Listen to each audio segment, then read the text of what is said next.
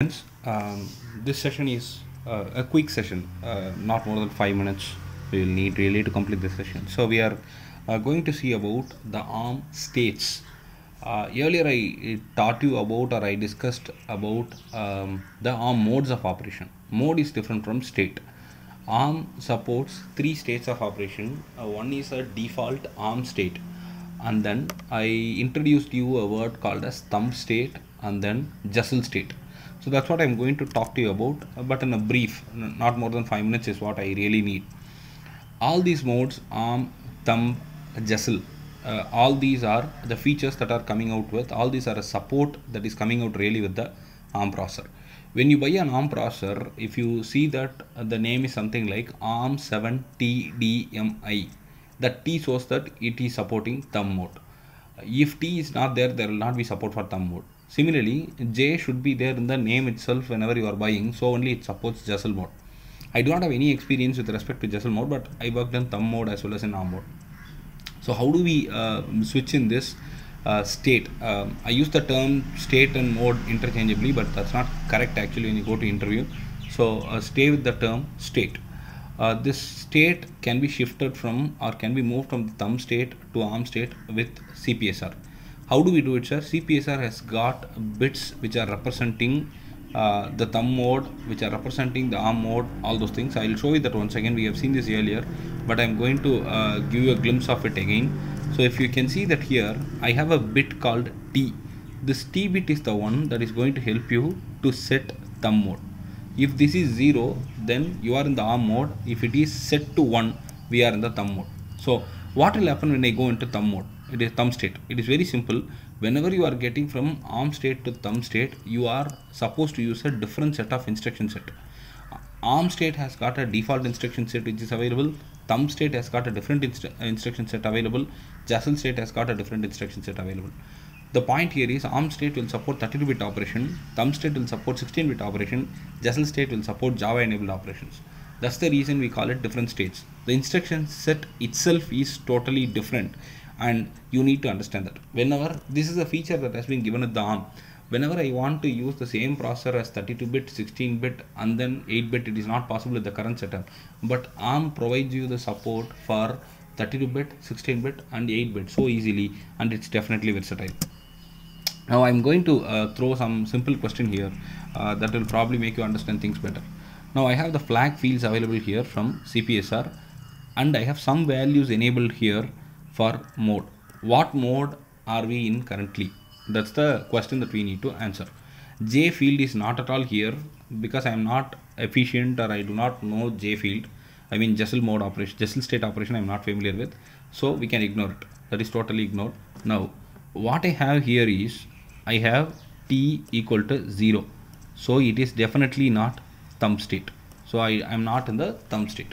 Now what is the mode here? The mode bits are 1 1 1 1 1. Now we need to go back to the table that I have presented you in the session 3, where I displayed the set of mode of operation supported and then its binary equivalent. System mode is here and it is represented through 1 1 1 1 1. So what do we understand here? From this simple given scenario, I can tell you that this is called system mode. So 1 1 1 1 1 represents system mode. So through this operation, I can tell that the 0 flag is set because of the result of the two arithmetic operations. 0 flag is set. I do not have any other flag set. Jazelle, it is not Jazelle because it is 0 here. Thumb, it is not thumb because it is 0 here. So by default, this is in ARM state. Point number 1. Point number 2, the mode value is 1 1 1 1 1 1 1 1 1 1 1, where we can refer it to system mode. That's all. These kind of questions may come in the interview or in the exam as well. So please be familiar with the table values for the mode. And when you see J equal to 0, that is obviously Jazelle is 0.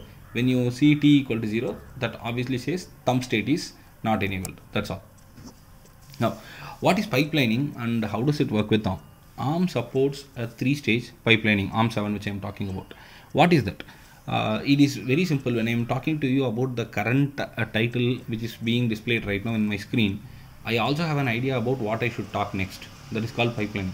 Why? When I am talking about this, I should also know what I need to talk next, because I cannot waste time in thinking what I should talk next when I complete the current one. Pipelining enables speedy processing. It is like a buffet that we really get served when we go to the restaurants. I have first table has got idli, the second table has got sambar, third table has got chutney.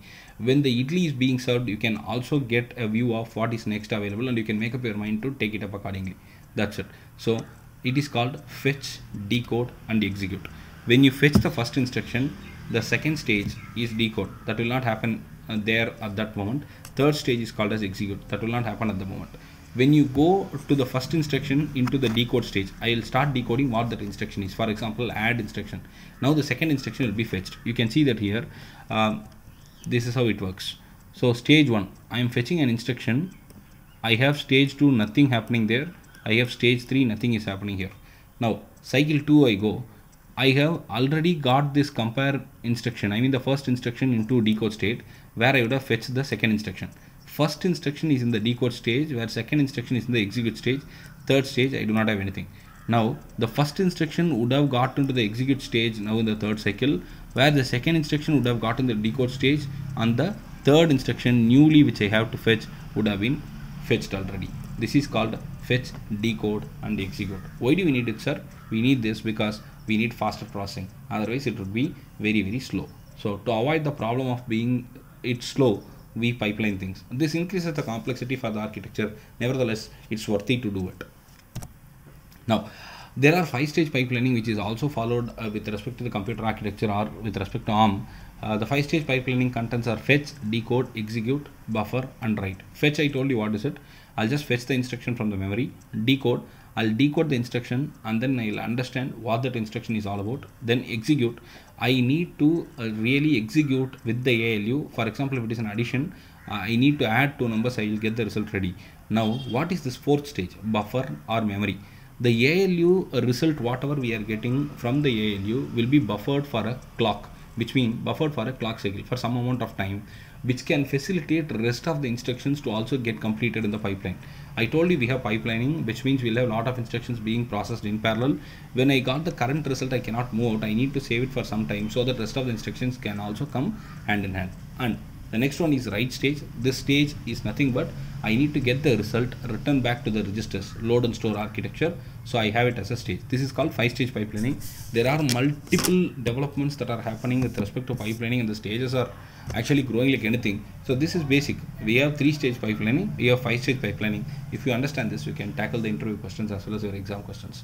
We will go much deeper about the programming, as well as we will go much deeper about how to use the simulator shortly. But I have presented you here a sample comparison of ARM 7, 9, 10 and 11.